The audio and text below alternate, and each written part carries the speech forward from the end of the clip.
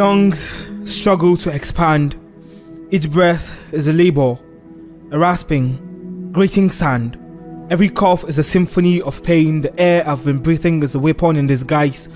It has been a slow and silent war that saps and cripples my lungs.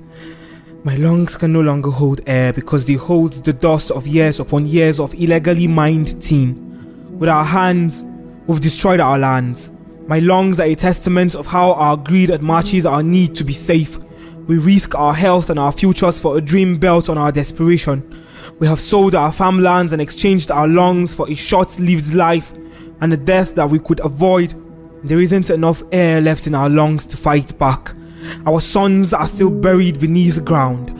Our bodies are too bent and frail to pull them back up above ground. The little land that is left has turned into a slaughter slab.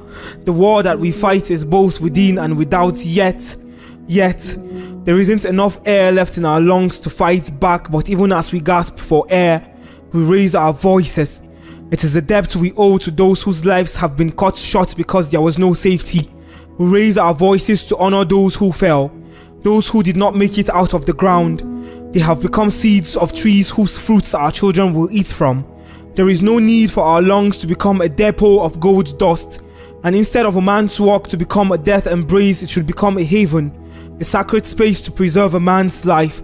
We raise our voices from the depths of earth where the shadows rule, where sunlight dims and a man's hope begins to fray. We echo, safety first.